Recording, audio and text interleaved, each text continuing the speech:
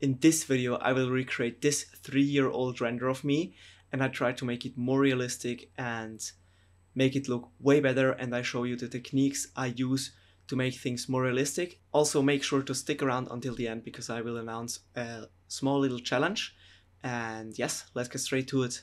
Okay, so first up, I pulled up the old render, like the image I rendered out back then, like 3 years ago, to just like get an overview, what we want to change, what I did wrong or what looks weird. So the first thing I noticed is that the ground is literally black like a void and it has no reflection on it at all.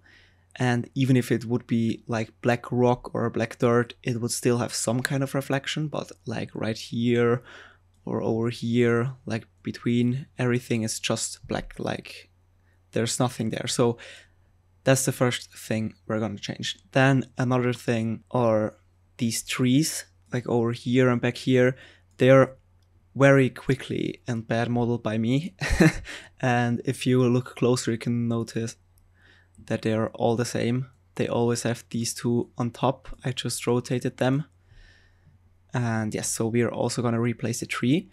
Then we're probably also gonna replace the bench and the lantern, because the lantern looks weird. First of all, the material isn't good at all. Like, it looks very not real. And also, like, this light bulb or whatever this is not realistic at all. And the bench doesn't have realistic materials at all, and it looks weird because it's very perfectly made, and it has like straight corners, perfectly straight corners and everything. And the last things, first of all, the water, like the approach was right with a little bump texture, like with noise bump texture, but it's way too much. It looks very like 3D, like here, and it just doesn't look like real water. And also the grass, I don't know what my intention was by just adding like 1, 2, 3, like a few grass patches there. I have no idea why I did that, so I will replace it with proper grass. And in the end, I will rework the mushroom a little bit, but because like this is, I can remember when I did it, it was like the thing I spent the most time on. I don't know why, but I will try to keep this as original as possible. So yes, let's get straight to it. So the first technique I use to achieve more realism is to populate my scene. And I did that with adding grass. And like if you look at nature, everything is so populated with plants and everything, especially in a forest or in nature. So that's really important that you don't just have a few grass patches like I did, because that is not real at all. So I added some grass, which was super easy with the G-Scatter add-on. You can get it on the Grosswald website for free, and you can just select an emitter, and then you even have a small library of free assets, the one I use here. Then you can also easily optimize it just for the camera view and add a weight paint to make sure there's no grass on the path and in the water. And then you can also turn up the density until it fits the scene. So the next technique is to use high quality assets.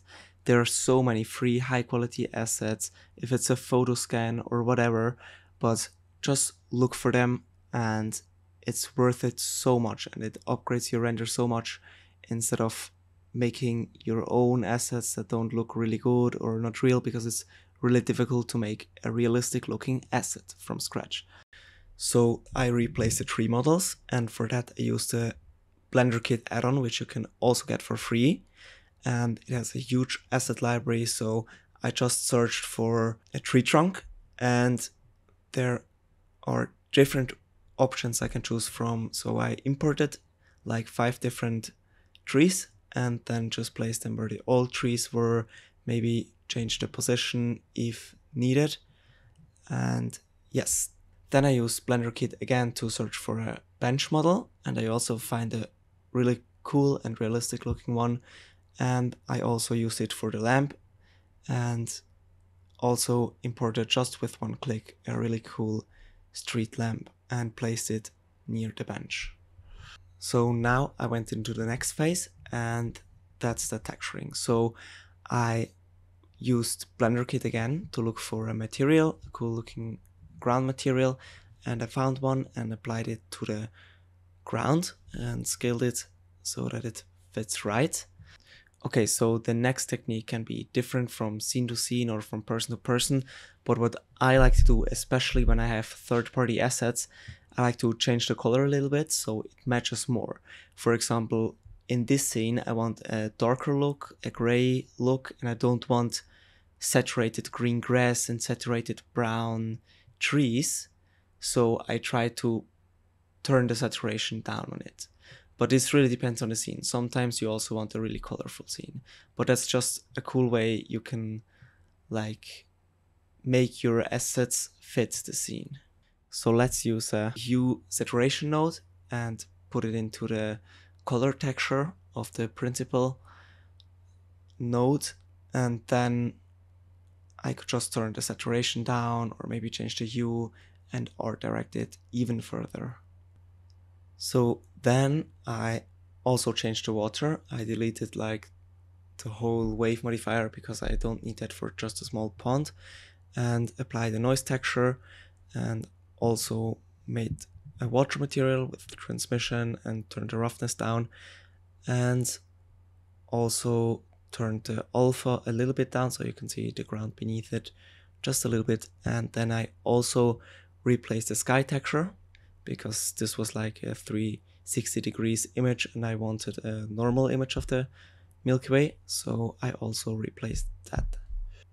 So the next step was to add some displacement in again, because I saw like on the close-up ground you could really see that it's just a 2D plane and there were no details at all, and details are very important if you want to make it realistic, and with displacement maps you can easily add many small details, but it also takes some resources from your PC, so don't do it too much and only where you can see it.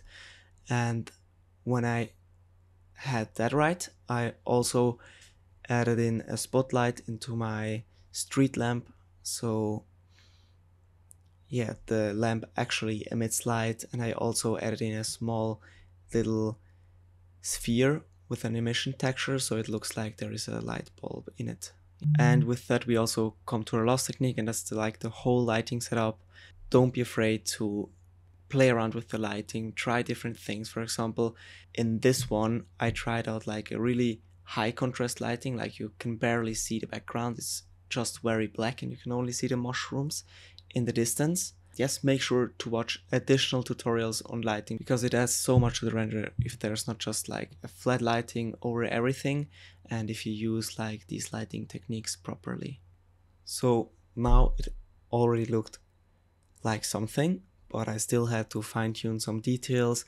I added some grass in the background and also changed some settings in the camera. For example, I added a depth of field, so only the bench and the lamp are in focus.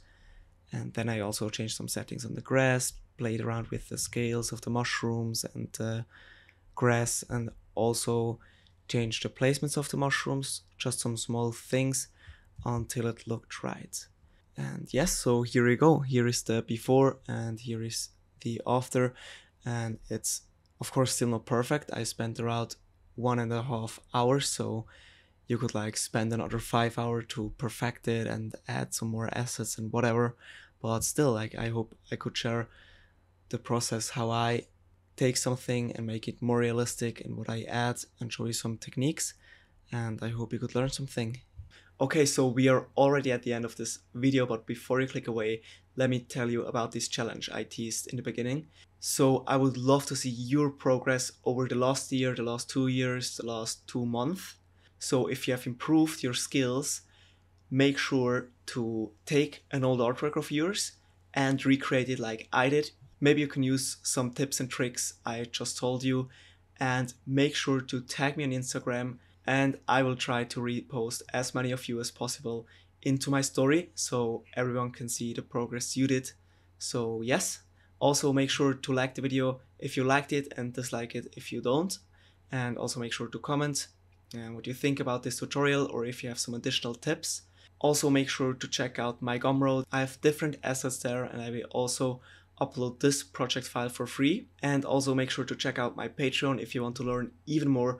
There are more exclusive tutorials there, and I will upload much more in the future, so yes, check that out too. That's already it. Thank you so much for sticking around until this point, and I wish you all a great week. Goodbye.